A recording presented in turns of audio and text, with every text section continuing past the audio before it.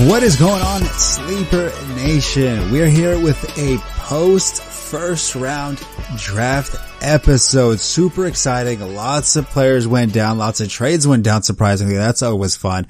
And I'm here with the number one Australian analyst who somehow is up at 4:30 in the morning for you? It's just how you're doing. It's just coming up on 6 o'clock here, mate. It's the morning after the night before, and I've got to be honest, I think I prefer these early morning records to the usual 1 a.m. that I stay up for. I feel far more alert than I normally would. I'm actually not gonna disagree with you. This is a little bit interesting because usually I come right after work, and then, after work you take that after work dump, and then all of a sudden you're just ready to do an episode. And now it's kind of like, for me, since I live in San Francisco now, it's kind of like almost nighttime. I'm starting to get ready for bed. And for you, you're waking up. I know. Speaking of the after work dump, I have not had my first coffee of the morning. Otherwise I would probably have to duck out for about 15 minutes mid record and, maybe just gather my thoughts on the remaining picks in the draft. So let's fly through this so I can have a coffee and a shower and unfortunately get to my boring ass day job. Good luck with that. But all right. So first pick, Jacksonville Jaguars, Trevor Lawrence. No surprise there. I think he'll be a pretty good quarterback right now, and they seem to have helped him out.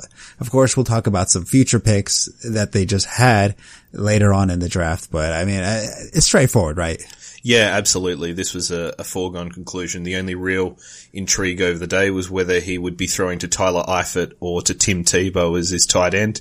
But Urban Meyer got his guy, the Jags got his guy, and I've got to say, I think the only thing standing between Jacksonville and a London franchise is Trevor Lawrence. If he becomes that golden-haired superstar, I think we can press pause on there being an NFL team in London for probably the next 15 years. That's actually a pretty good take. But will there be a franchise in London? Yes. Yeah, I give you credit. I thought there might be a slow progression to maybe 8 and 9 games each side of the Atlantic and slowly ramp up. But to be honest, I think if Lawrence hits, the Jags become a powerhouse. It's not going to happen. But by the same token, if Lawrence hits, becomes a bit of a face of the NFL, and the Jags don't have the success that matches, we might see it move. We might see them move to London because they'll need marketable players to get to the broader audience here. But that's probably a discussion for another day. Let's move on to pick 2, Zach Wilson from the New York Jets. Another foregone conclusion, but what do you reckon, Nader? I like it. I think he has got all the intangibles to make all the throws that a Shanahan offense, yes, this is going to be a Shanahan offense, can design. It's pretty straightforward as Trevor Lawrence. Some people have had Zach Wilson higher on their draft board than Trevor Lawrence, but I mean, at that point, it's just apples to oranges. It's now who could surround the quarterback with the best supporting cast. Yeah, exactly. And we've seen a lot of teams do that in the draft, is get those big name players around their quarterback. The Jets took an inside offensive lineman later in the first round, which is good news for Wilson. Keep him up off the ground, but I will reserve judgment. I still think there is an overdrafting and overcompensation of these Mahomes type players. Yes, Wilson can make every throw in the book, but if they're not going to his team, then there's no point being able to throw it below the horizontal. We'll see. I do like where the Jets are going, but the Niners also with another quarterback in Trey Lance. Now, I wouldn't compare him quite to Patrick Mahomes. Actually, I give him a Josh Allen type comparison, a little bit bigger bodied, lacks a little bit of physical contact, can run, has a little bit of throw power to him. He is the golden landing spot for quarterbacks. He's going to sit behind Jimmy Garoppolo for at least a year, maybe even 2 at that point. But, this is another, I don't want to say reach by the Niners, but they're definitely made sure they secure their guy. He fits perfectly with Shanahan. He's got that rushing ability on the ground, but also protects the ball. I think there's a lot to like about Lance. He goes to a pretty good spot where he's got an advantageous play caller. He's going to have weapons around him, and he's going to have a chance to sit and develop his QB skills and not be thrown into the fire straight away. So I think that's a pretty good pick by the Niners. And another foregone conclusion, well, I say another, Trey Lance probably wasn't. Kyle Pitts of Florida to Atlanta. He's been comped, I suppose, to Calvin Johnson. I've seen him comped to Julio Jones, and the Falcons have another weapon to add to Jones and Ryan and Calvin Ridley. I mean, 2 wide receiver ones, now a tight end one, quarterback looking phenomenal. Mike Davis is looking real juicy now at the running back position. Now that, I mean, of course they could still pick up another running back through the draft, but right now Mike Davis is looking like a certified RB1 in your especially redraft leagues. Yeah, absolutely. And we were speaking to the Pats this week on the show, and you asked what was the only thing that was going to stop the Falcons. Well, it really is the Falcons' defense. This offense looks all systems go, and if you're paying that money to Matt Ryan, you're paying that money to Julio Jones. Whether he stays there or not, you may as well try and run up the score as best you can and not have to worry about defense. I'll tell you what, those will be fun games to watch, especially on Red Zone. Now the Bengals, okay, we've debated this a couple of times. I said they should go offensive line. You wanted Jamar Chase. Well, you won that battle. Jamar Chase is going to be the guy. I still strongly disagree with this, but it'll make for fun football to watch. I could have sworn I wanted Penei Sewell, but here we are. Rewrite history, man. That's fine. That's what I do. No, I like it. It's the first of the reunions in the draft. Give Burrow a weapon. We talked about the importance of building around those young quarterbacks, and getting Burrow, his number one guy from college, I think is an exceptional move. I'm a big fan of Jamar Chase. I think without Kyle Pitts, he is probably the best offensive talent in this draft. And I'm excited for Bengals fans. Hopefully he can be the next in that sort of soft generation of Ocho Cinco to AJ Green and now Jamar Chase. Sell some jerseys, get some bums on seats, and again make them relevant. You mentioned the Falcons being a fun team to watch on Red Zone. I think the Bengals are going to be too. Hopefully Joey Burrow will be ready and healthy by week 1. I mean, we saw he teased a little bit on Instagram, him throwing a couple of deep passes to, I think it was, T. Higgins. I'm not sure who the wide receiver was, but I mean, he's starting to look on the right track. But we got the Miami Dolphins picking up Jalen Waddle, wide receiver for Alabama. So now in dynasty leagues, of course, we're now going to be drafting these players. Who would you rather have out of the two? Oh, I would take Chase all day. Chase all day? Is that even like debatable? No, not really. Chase is a generational talent. I love Waddle. I think he had an exceptional college career. He's back with Tua, with whom he had one of the great college seasons by a receiver. I think this is an excellent move by Miami. I am surprised, I guess, that at pick 6 you take that wide receiver too, but Waddle is excellent. It's probably the first fantasy relevant move worth talking about, because he's going to live in the slot. Will Fuller's going to live on the outside. That's some excellent speed for Tua to use there. And I'm just reading in this article here, Waddle averaged 10 yards after the catch. So hopefully the rest of the AFC East can work out how to tackle in the secondary. Otherwise, Waddle is going to run through them like last night's dinner. Right now, the Dolphins are surrounding Tua with as much talent as humanly possible. Right now, there's no excuse for him to not succeed. Am I correct? No, absolutely not. He's got all those weapons there. They're building a decent offensive line. He's got good coaching around him. And hopefully with a year in the system, he's a bit more confident in that offense. They take the training wheels off him a little bit and actually see what they have in the guy. Yeah, I want to see some deep ball throwing. I want to see some over-the-top play action passes. I want to see him let loose a little bit. Speaking of offensive linemen, and now Detroit Lions, they picked up an offensive lineman, Penei Sewell. Sorry, I don't even know if I said his name right. Penei Sewell. I was close enough. I mean, is this fantasy relevant? I mean, it's cool and all. We wanted to see a wide receiver, right? I think this is a good move by the Lions. Sewell is one of the better prospects in the draft, which obviously has been taken at 7. I think you could argue that he is as exciting, probably not as exciting, but as potentially influential as a Kyle Pitts or Jamar Chase. This is good business for the Lions. They stuck fat with their pick. They're protecting Jared Goff and hopefully giving Swift someone to run behind, which is even better for us fantasy owners. So now they don't have necessarily wide receivers or elite wide receivers that we can talk about to throw to. Is there anyone that sticks out? I think we could be looking at Terrace Marshall early on day 2. Mm-hmm. Or potentially Amon-Ra St. Brown. They're the two that I think are probably likely to go within the first 10 picks on the second day there. Or maybe even Elijah Moore, a guy who was touted to potentially go in the first round. who might slip to them early on in the second. And that would be a nice playmaker to pair with Goff and almost reunite him and Tavon Austin. Close enough. Now, I think some of the two biggest surprises was J.C. Horn, cornerback, going to Carolina, and then Patrick Surtain II going to Denver Broncos. They were heavily touted as wanting quarterbacks, and earlier today, both the Niners and the Broncos almost secured Aaron Rodgers. We could spend a lot of time talking about this, but I'm surprised that they both went on the defensive side of the football.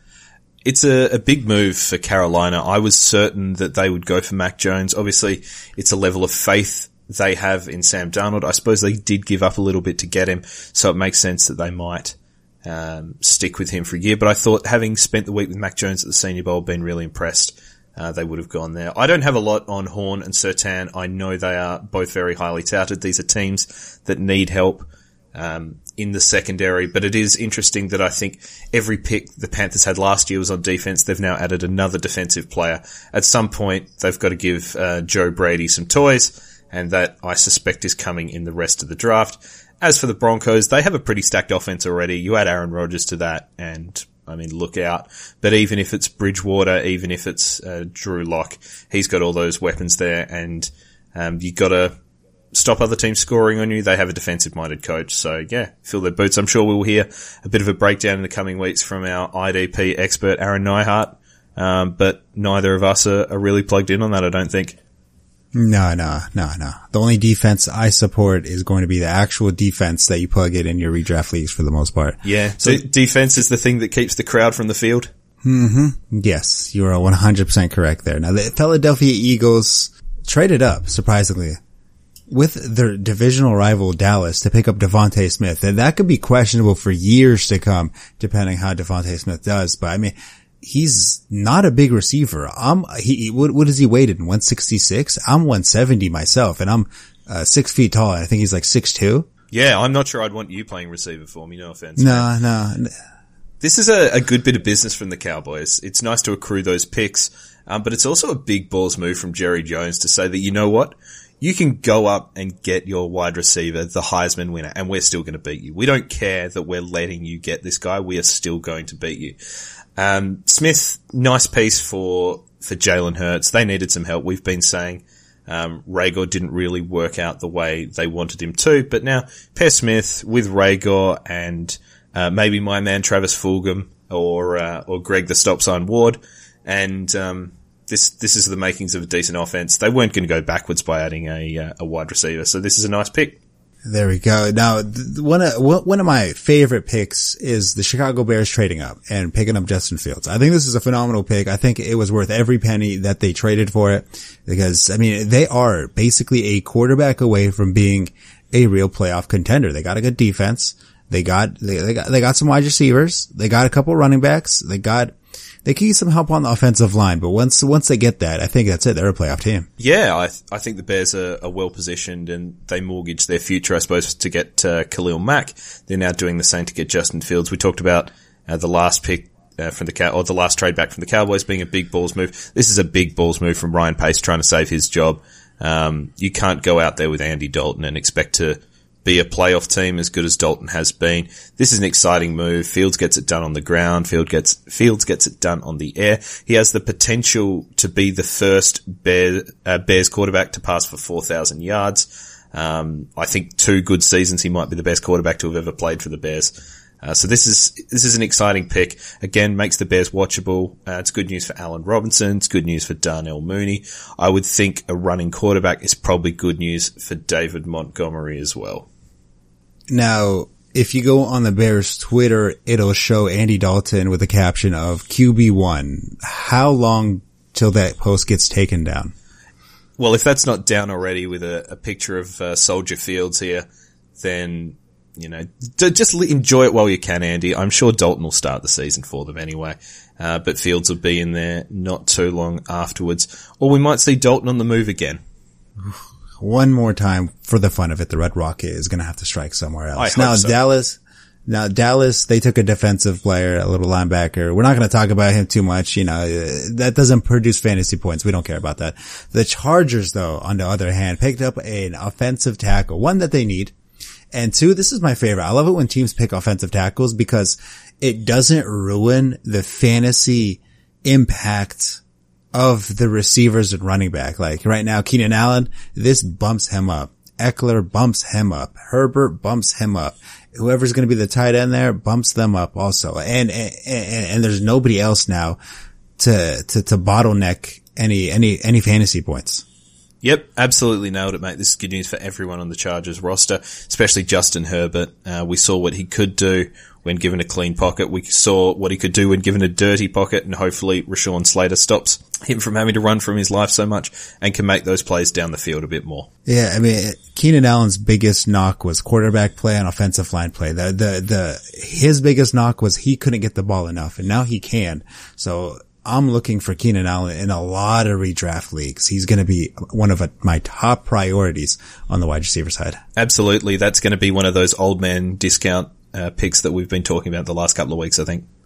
Yes, sir. Now the Jets also came up and picked up an offensive lineman. I love that also. You get a quarterback, you protect them, improve everybody else's draft stock. Yep. You're not going to have a go at his name there, mate? Okay, hold on. Elijah Vera Tucker. No, that wasn't too bad. That wasn't too bad. Absolutely nailed it. They picked the big ticket Mekhi Becton last year. Again, building around that young quarterback, although it's a different young quarterback this time. Give him some protection, give him a chance to make plays, and don't have him out there seeing ghosts like Sam Darnold did. Yeah, that name wasn't too hard. I don't deserve credit for that one. The New England Patriots, though, they deserve credit. They got their quarterback and they didn't have to do anything. Yeah, they just sat and waited. I was certain, I've said this on the pod, that if Mac Jones got to 8 and the Panthers didn't pick him, we were going to see a Bo Callahan-esque slide. I think this is a bit of that, but the Patriots didn't have to give up any capital. They got no one's a like for Brady, let's be honest, but as close to a Brady 2.0 as you're going to have. He's a pocket guy, sees the field well. We had the Pats on this week talking about how the people at the Senior Bowl loved his leadership, loved his ability to learn the playbook. You know, the New England playbook, famously difficult to learn. He's going to get a chance to do that. Sit behind Cam Newton for a little bit. Belichick did come out and say that Cam was still their guy. Personally, I think Mac Jones is going to be the guy and Cam might end up in Washington. But as a Pats fan, it's not the most exciting move, but I am happy to have Mac Jones. He was who I wanted early in the process. I let myself get excited by Fields. So poured a bit of cold water on it for me, but I'm not unhappy with him.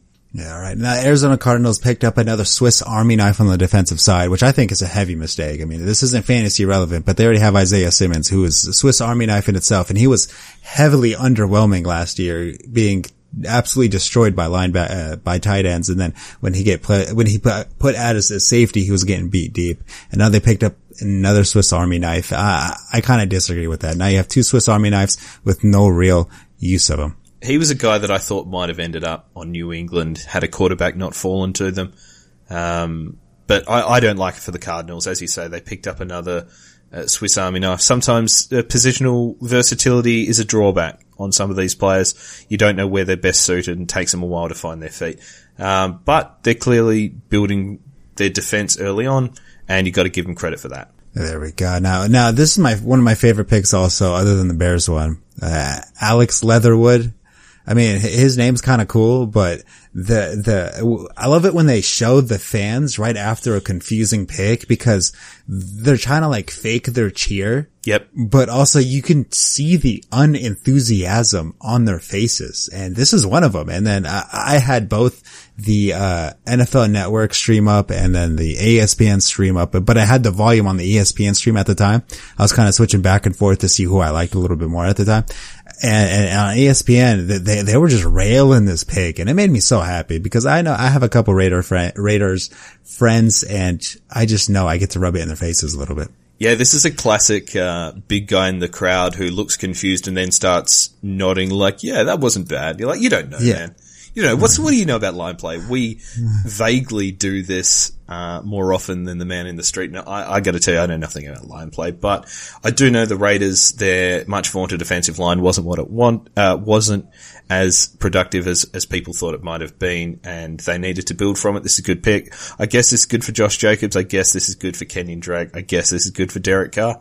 And, you know, he might be the fastest lineman in the class. So, Al Davis still looking down and smiling.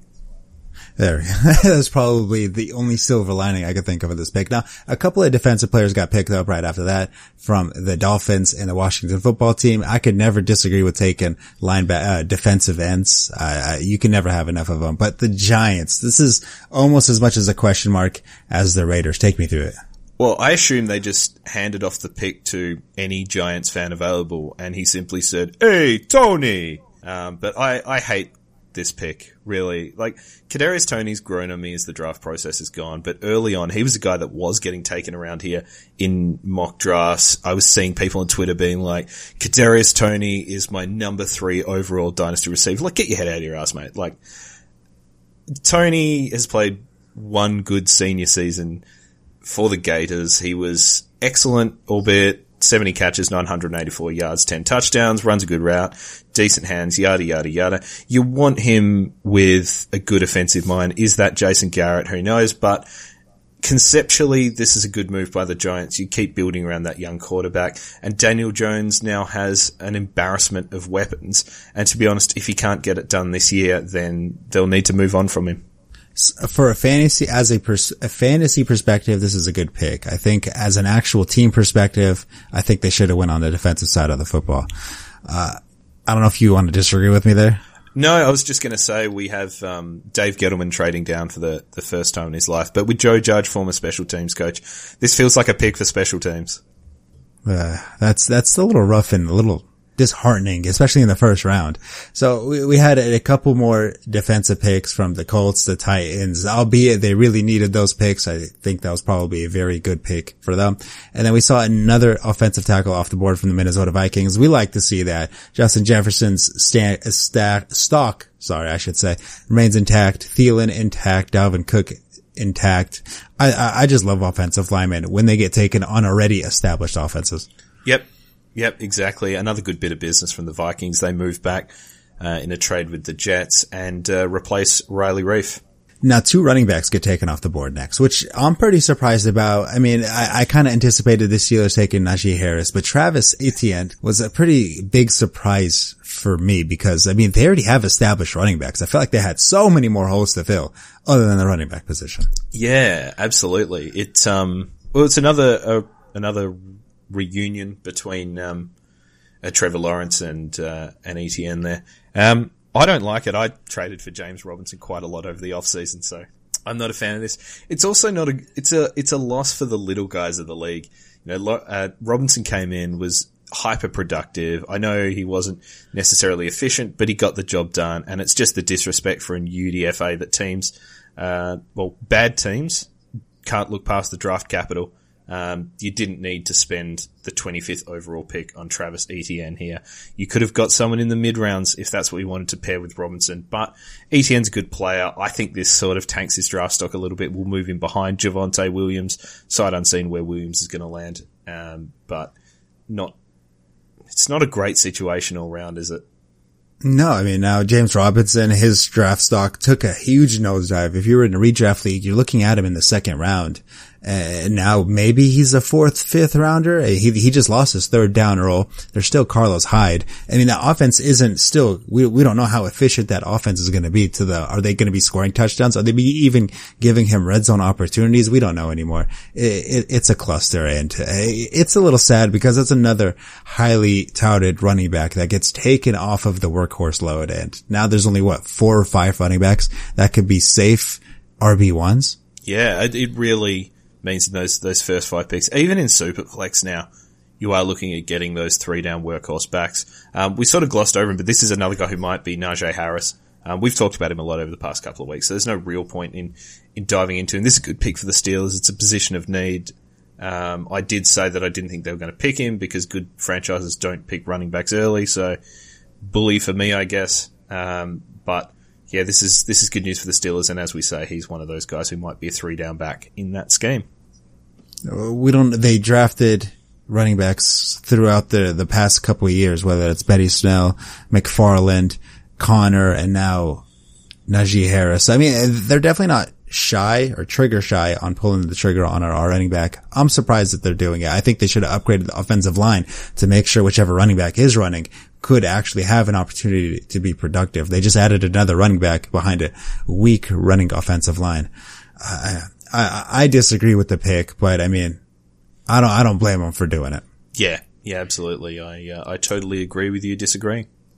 Alrighty. Greg Newsome, another cornerback for the Cleveland Browns. They're stockpiling on the defensive side. I really like it. They already have a solid offense. They should be able to function well on the offensive side.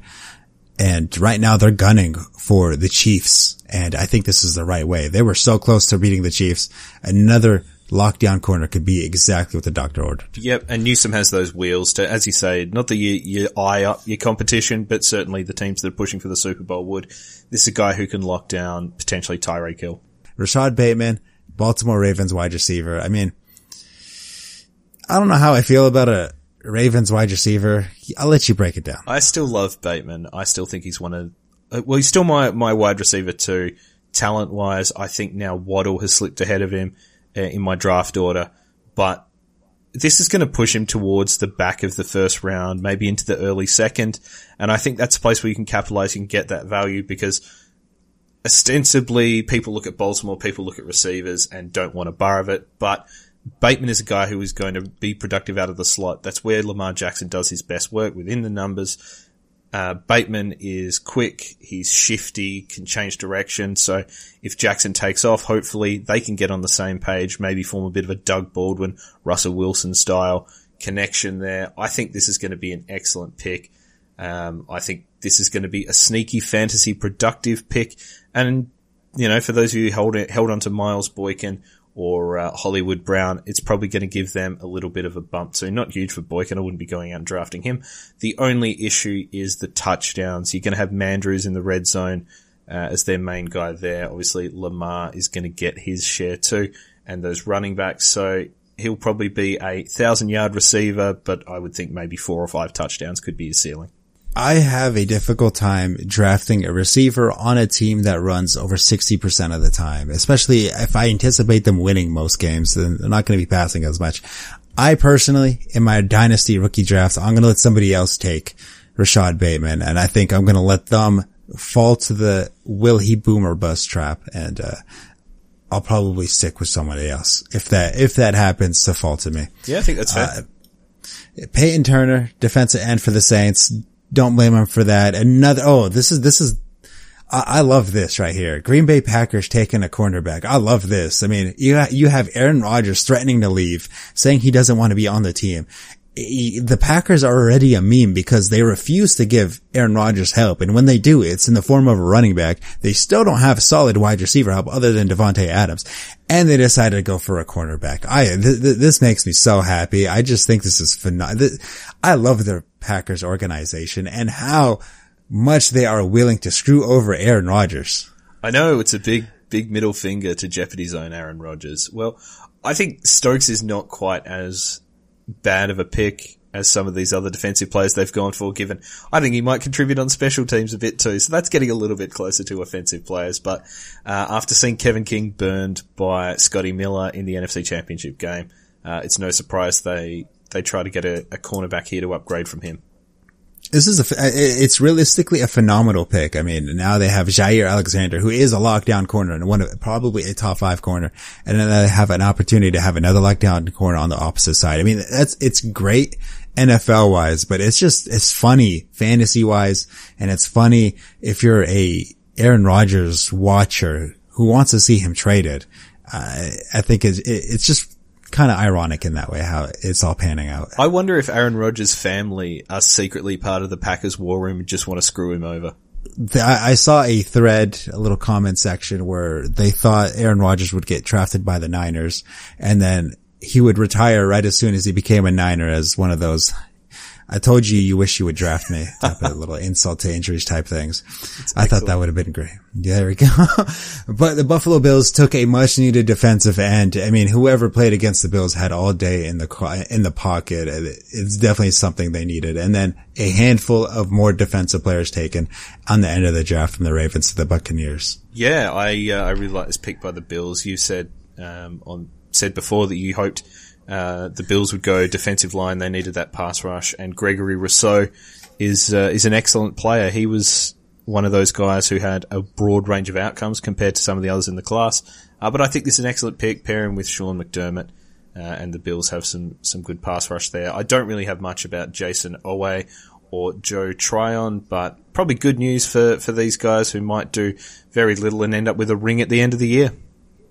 That's, that's all you could ever ask for. I mean, we don't care about the defensive side of the football. That does not bring us fantasy points. So give me a quick winner and a loser, and then we'll call it a night, and I'll let you grab your coffee. Who's a winner here? You know what? I'm going to say Bears fans are a big winner out of this. You know, you could have had a year of treading water, could have had a year watching Andy Dalton, another year with Allen Robinson on the way out. You've spent all these picks and you're getting nothing from it. So Bears fans, the big winner, Justin Fields, I think that's excellent. The big winner fantasy wise, I think is going to be Tua with Jalen Waddle. And he would be maybe getting closer to a QB1 this year. And the loser, I think, is Kadarius Toney. Obviously, bagged him a little bit earlier. I think he has ability. He needs to go to the right situation. I don't think this is it for him. But we will see. How about you? Who are your winners and losers here? I'm giving the Chargers the winner's tag. Everybody gets better, and there's a lot to look forward in the city of Los Angeles. If it's not the Rams, I should say. I think the biggest loser is just going to be Aaron Rodgers, from the sole fact that they just refuse to help him. And it's just fun to watch at this point. Yeah, absolutely. In fact, here we go. Here's the loser, James Robinson. James Robinson's a big loser. Being a Raiders fan, that's definitely a big loser. You know, I was definitely talking to a Raiders fan, and I brought up the fact that they have not hit on any draft picks other than Josh Jacobs. And it's not that hard to have your running back hit as a pick. And Josh Jacobs hasn't even been that phenomenal and game changing of a running back. He's been above average at best. No. And of course, Mike Mayock has been touted to be a phenomenal drafter. And then so has, John Gruden. Yeah, I think, it's been very disappointing, this Gruden Mayock regime. But, you know, we can point and laugh, and isn't that what all of it's about in the end? It really is. You're so not wrong, especially as a Raiders franchise. I feel like that's half the point of them. But alright, so I'm gonna let you get your coffee. Yep. We are going to be back with a couple of special guests, and we're gonna break down most of the draft, and then of course we're gonna do another deep dive on the winners and losers. That's always fun. I love talking about winners, considering I'm always gonna be one of them, and I know you like talking about losers. Yeah, for the same reasons. True. I'm just kidding. But alright guys, good luck everybody. Take it easy, guys.